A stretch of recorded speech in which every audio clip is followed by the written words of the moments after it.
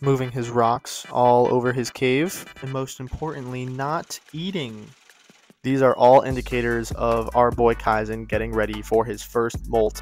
Molting for a mantis shrimp is a very stressful time, more so for him, but also for me, because this is the most common time for a mantis shrimp to unalive. The actual molt itself can take a day. So far with me, every single time it's taken overnight, which is great.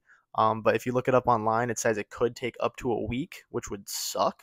But so far it's only been overnight for me. So I don't know when he's going to do it. It could be tonight. It could be tomorrow. It could be in a week from now. I'm going to keep trying to feed him soft food because they can't really use their clubs really before or after.